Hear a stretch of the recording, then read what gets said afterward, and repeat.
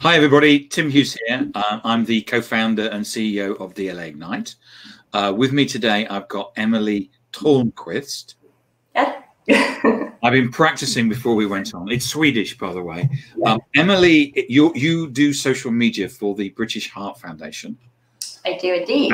And we were on a panel the other week, and you said some amazing things about what you're doing in a non-for-profit around social media, around COVID-19 and what you're doing. And what we're going to do today is talk about that. Yeah. Fantastic. You're in the right place then. Before we get started, there's people that are watching that will probably not be in the UK. They probably understand, the term non-for-profits generally global. Though you would see yourself as probably call yourself a charity. Explain to people what the British Heart Foundation does. Yeah, sure. So essentially, we are a medical research charity. So that means we fund research into all types of heart and circulatory diseases and their risk factors. So that's things like diabetes, vascular dementia, and strokes. So our remit actually does go much beyond the heart, really. And yes, we do fund, that's our kind of primary aim, is funding that research, but we also offer help and support to people who are living with heart and circulatory diseases. So it's kind of a mixed bag, and we're obviously also a massive retailer. We've got charity shops all across the UK. You'll find us on most high streets, selling anything from kind of secondhand sofas to unwanted clothes, and it's really, really broad. So we're raising money to kind of support all those different functions really all the time. And I think that's one of the things that people quite often miss, is that you're actually a big retailer. Yeah, massive. You've got 750 shops. Yeah, and they vary in size, they vary in items we sell. So yeah, we're massive. And people don't automatically think of that when you think of a charity. So yeah, we're kind of a big player in that field as well. So explain to everybody what the marketing landscape was kind of before the crisis. I mean, our business as usual was pretty full on, I have to say. Like, in terms of digital marketing, we'd have campaigns running across kind of every different element of the charity. So whether it was asking people to give stock to our shops, become volunteers, take part in events, fund, just basically asking for donations. We were covering the whole spectrum, and it was pretty much always on. So we were very, there was a lot happening, and it was very kind of fast paced before. Yeah. It obviously changed a bit now. So how are you handling the crisis right now? I think the main thing we've done is to really just kind of come back, everyone take a step back, and really think about what's appropriate to be doing, what's relevant now for our audience, and kind of adapting products or campaigns and things that we had on our plate to make sure they actually they're fit for purpose, and they actually serve a need that's required right now.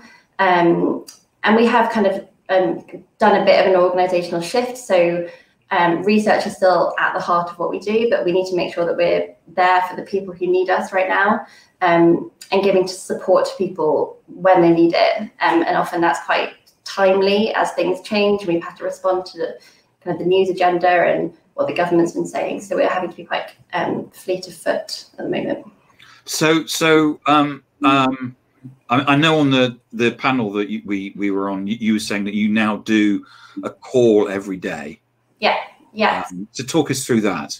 Yeah, so that was actually something that was initiated very early on, back when we were still in the office, and we kind of saw this as something was brewing, and we needed to make sure we were kind of on the front foot of it as much as we could be.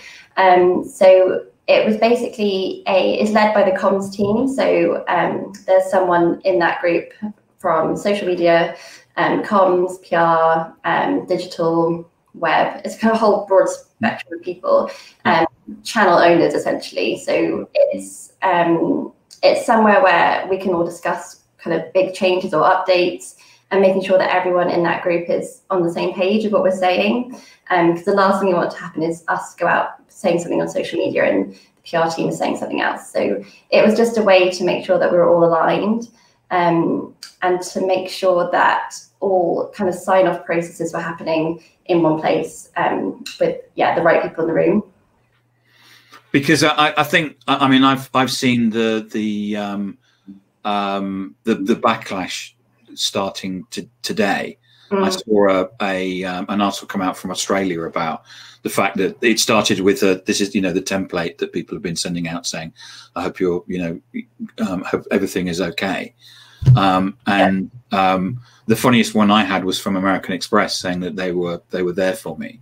I thought they were writing to me saying I didn't have to pay my bill this week or forever. But no, they're there for me. So they're there for me when I have to pay my bill, But I mean, it's but I mean, I think that's really good in terms of, it is fast. It's amazing. I mean, I was writing stuff 3 weeks ago.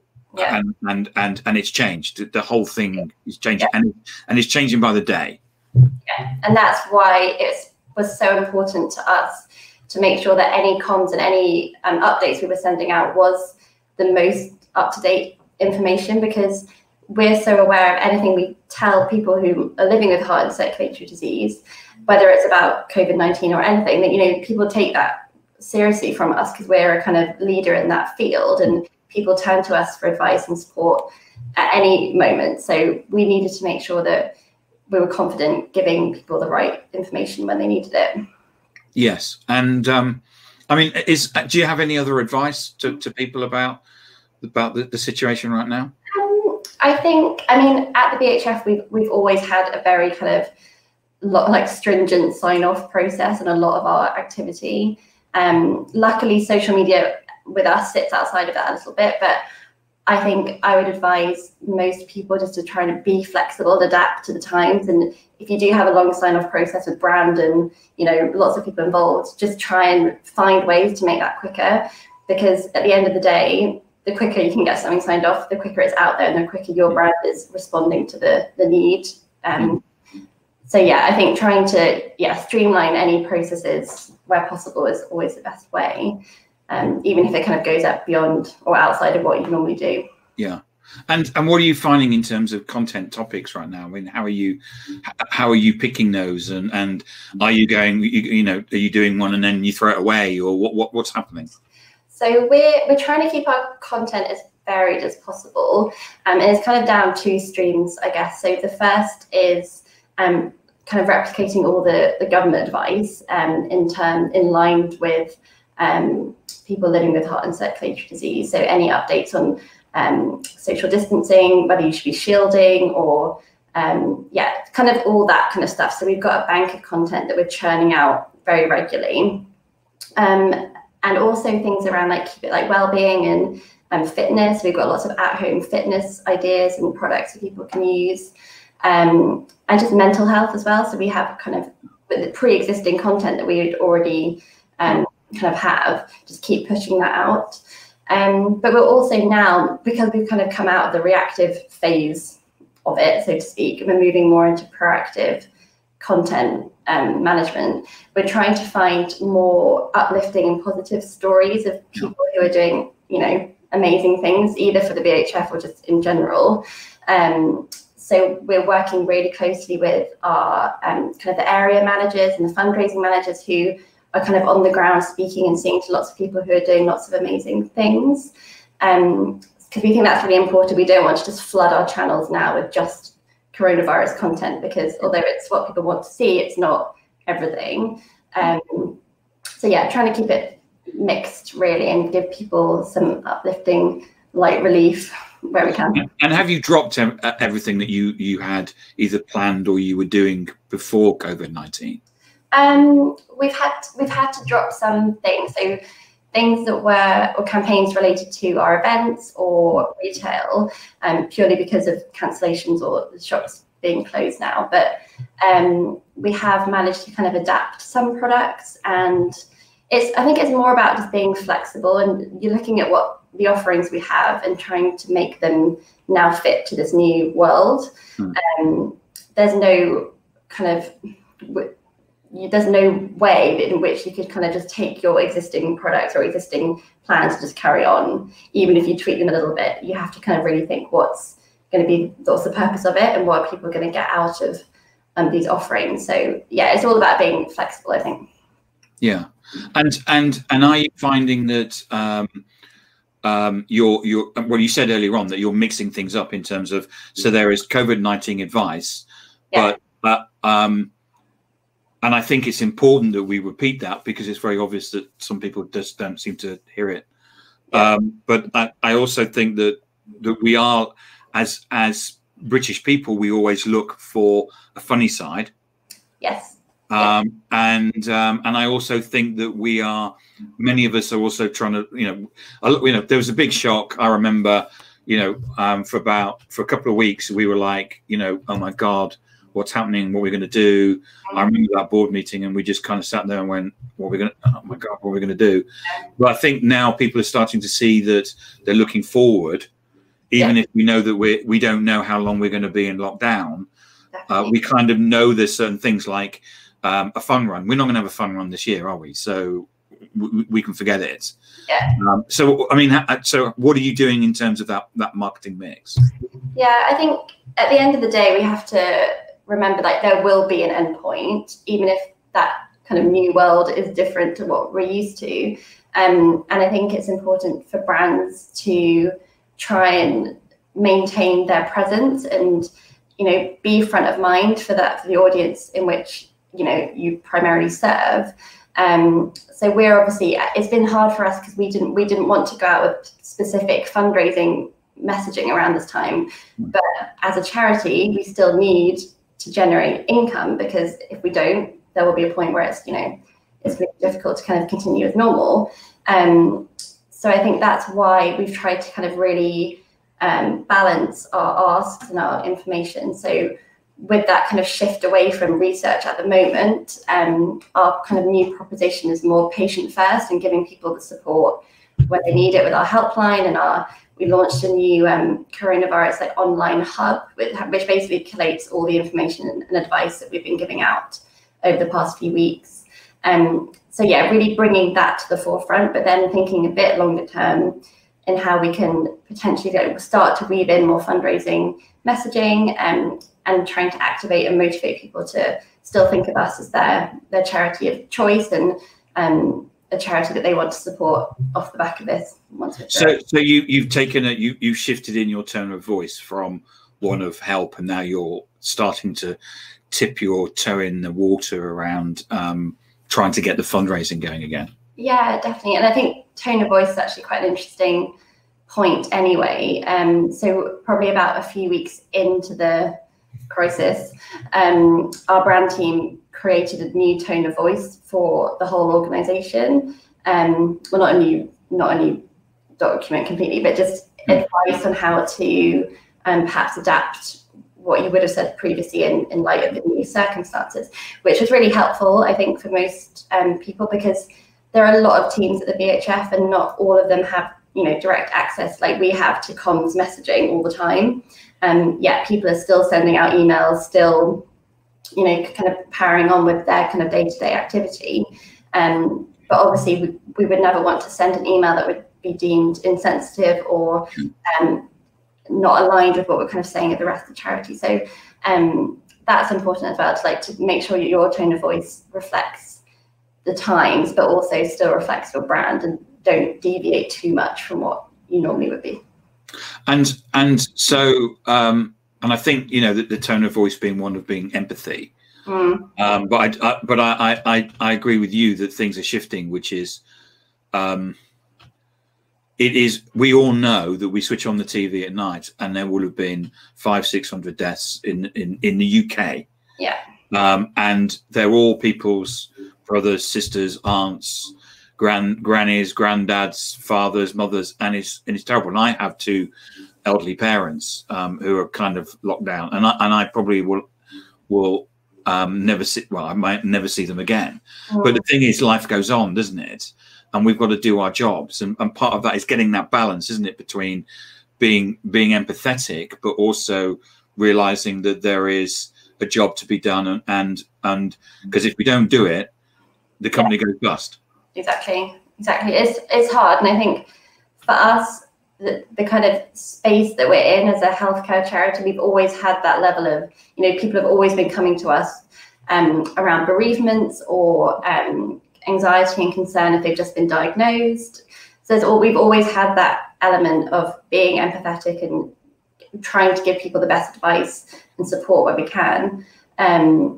So yeah, it's difficult because now it's a whole new kind of separate thing.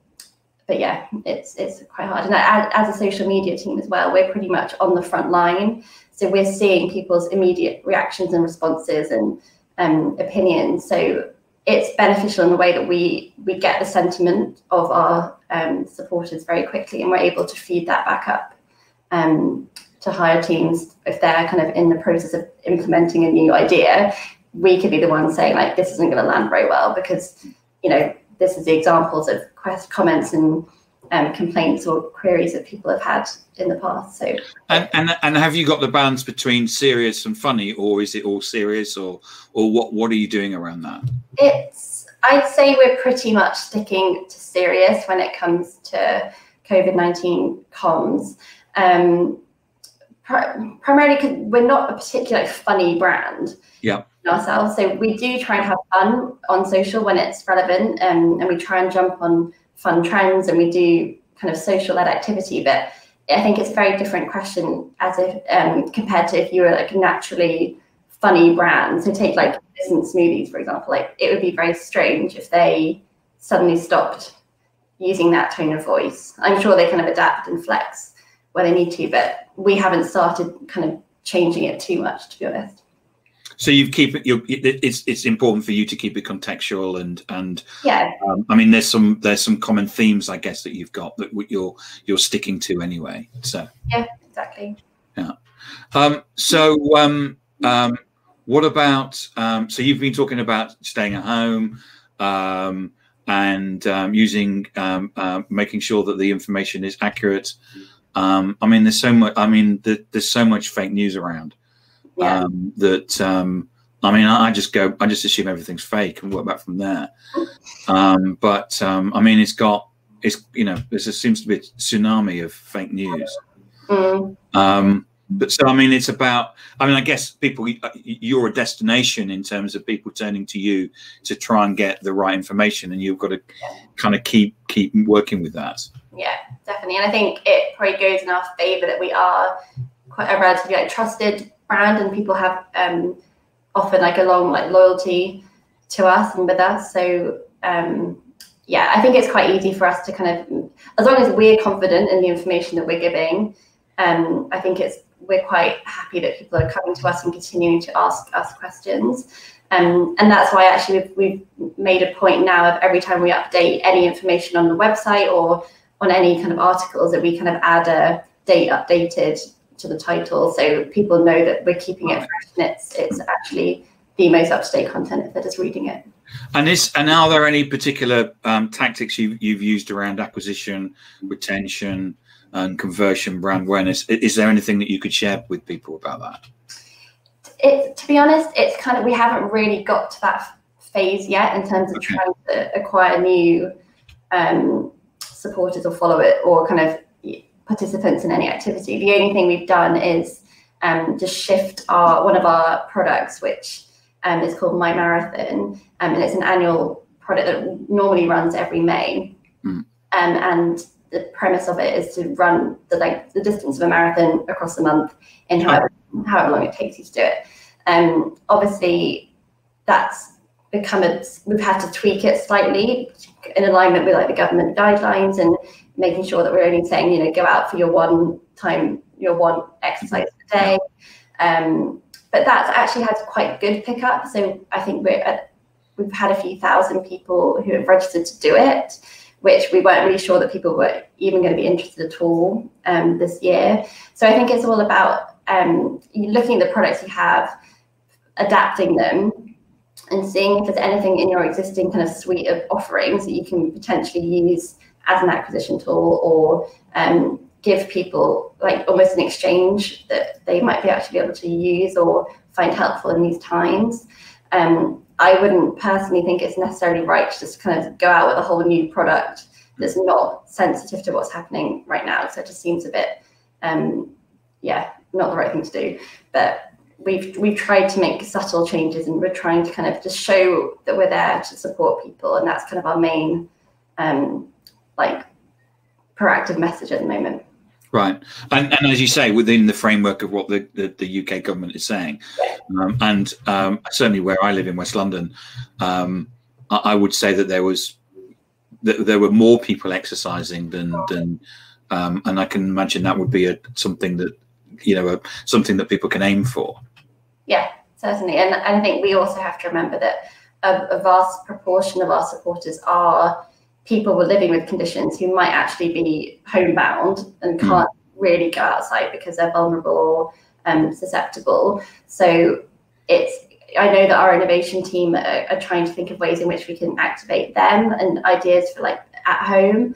But again, it's very tricky when you are limited to just your space and what kind of fundraising that kind of lends itself to as well. So it's quite tricky. But again, I think we're still in a kind of TBC phase. And I think the next steps will be, once it's a bit more kind of settled again, there'll be more ideas I think that will come out.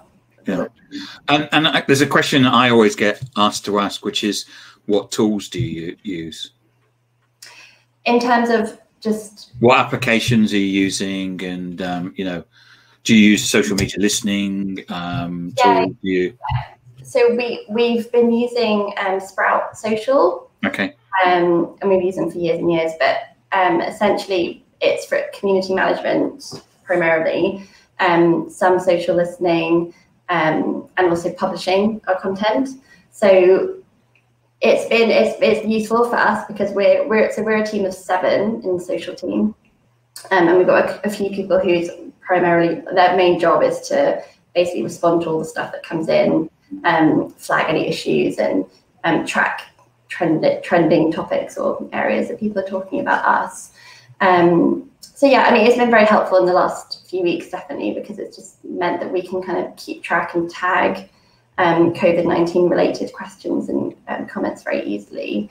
And it's also actually really useful to help to kind of pull reports and give a bit of insight to senior teams as well, who might not necessarily know what's being said on the front line, like we can see. So yeah, that does really help us pull that together quite quickly. And I think, I mean, the thing about social is it's instantaneous, isn't it? It's in real time. Because you put something out and the sentiment will soon be picked up. Yeah, definitely. You can't hide from it either. There's no point denying what people are saying, because they're just going to keep saying it, and it's their opinion. Yes, it's those opinions that we want to either not change, but make sure we're saying the right things so that they're happy with what we're offering them.